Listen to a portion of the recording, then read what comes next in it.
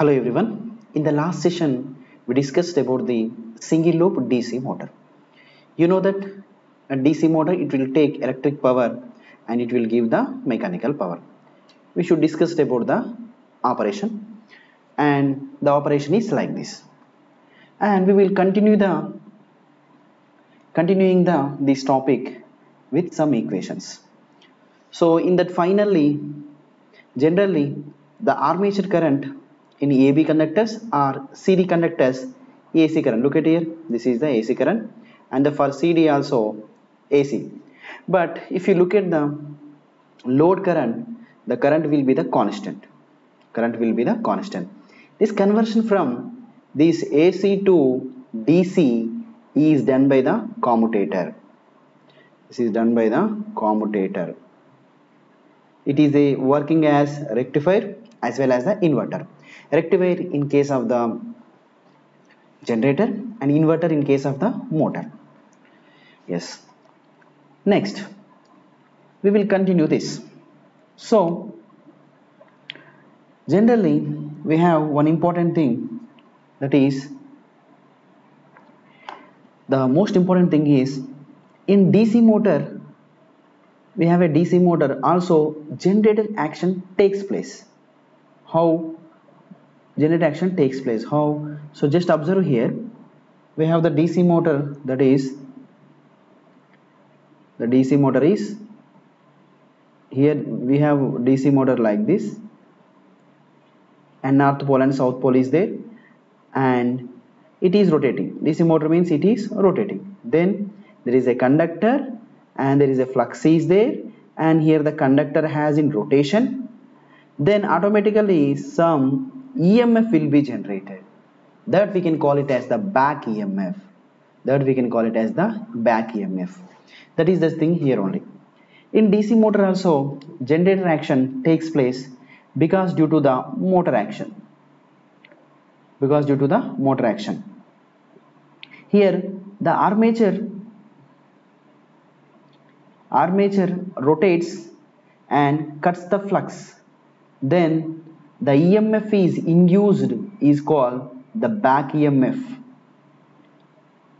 The EMF is induced. This induced EMF due to the generator action always opposes the supply voltage. So this will be opposes the supply voltage. Generally here we have the generator is there. So this is the generator, and it will oppose the supply voltage. So back EMF, we can call it as the back EMF. This back EMF opposes the generated EMF. So it is called as back EMF. It is opposing, that's why it is called back EMF. This back EMF can be represents equivalent terms of mechanical power developed also. We can be represented generally in the mechanical power developed also. So before that, we will discuss some important equations here. Here we have DC motor. That means DC motor, due to the back EMF, the generated EMF is represented with the EB, and this is the supply voltage V. Then the armature have some current IA. That IA current will flows like this. So we can write the equation for the armature current is like this. That is, this is the voltage source, and this voltage source minus this back EMF, armature has some resistance, that is the RA. Finally we can write the supply voltage equal back EMF plus IA RA. So we can elaborate these terms.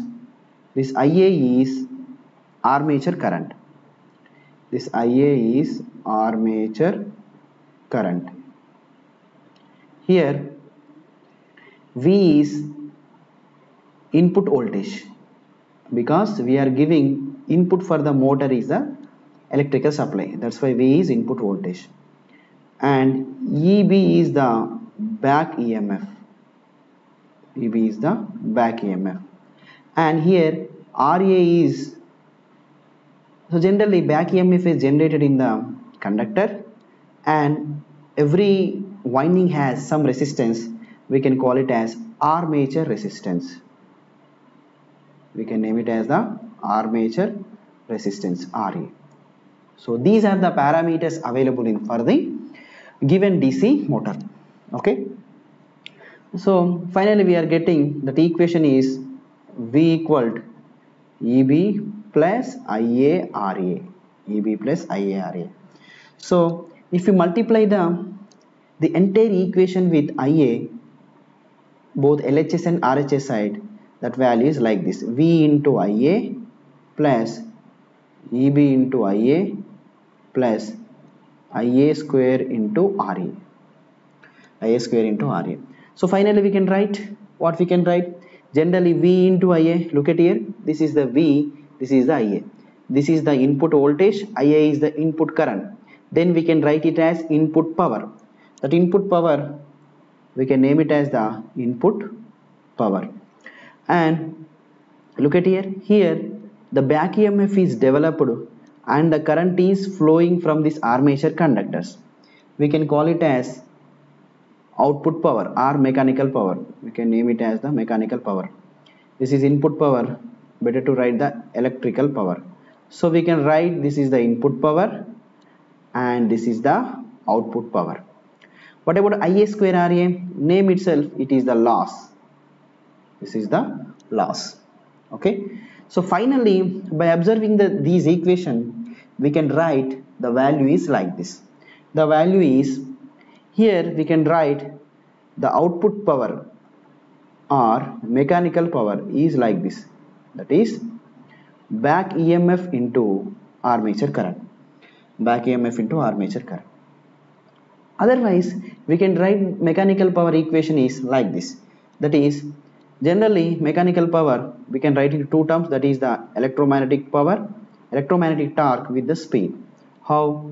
So any rotor will be rotates, so whenever it gets some torque on it and it will rotate with some speed. When the twisting force is applied, that is the torque, and it rotates with the speed. Generally here TEM we can name it as electromagnetic torque. Electromagnetic torque. Yes. And speed is speed of rotor, that is in radian per second. Radian per second. Okay. So by using these two equations, this mechanical power equal electromagnetic torque into speed equation, we can get electromagnetic torque value, that is the mechanical power by speed.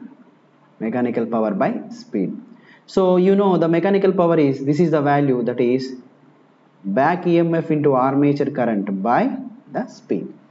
So this is the complete electromagnetic torque equation. This is the complete electromagnetic torque equation. So how can we write it?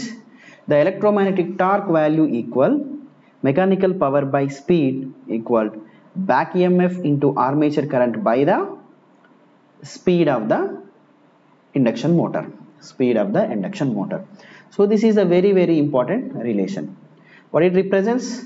So by applying the electrical power to this generator, the electromagnetic torque is not generated. This is for DC motor. Electromagnetic torque is produced. It will get the mechanical power by speed and back EMF into armature current by speed. So we already discussed about the statement back EMF generation. Here we can write finally back EMF value is like this. That look at here. Here the induced back EMF in the armature conductors is also AC with the frequency. This is a very important thing, because look at here, we have a armature, it will be produced, that is the production is, this is the back EMF and it will generate the current, that is the armature current is like this. If you observe here, the most important thing, the generated back EMF is AC quantity. AC quantity. AC quantity name itself, it must and should have some frequency. It must and should have some frequency. That frequency value, we can write this, that frequency value F equal to Pn by 120. Pn by 120. Here what is P, what is N, what is 20? P is the frequency of supply voltage. So supply is AC supply, it has some frequency, and P, number of poles of, P is number of poles of the machine, N is speed of the machine in RPM, So generally we have two types of speeds. One is angular velocity, that is represents with omega, and we have another speed, that is the rotational velocity, normal velocity, that is N. This omega in generally radian per seconds. So the speed is generally rotation per minute.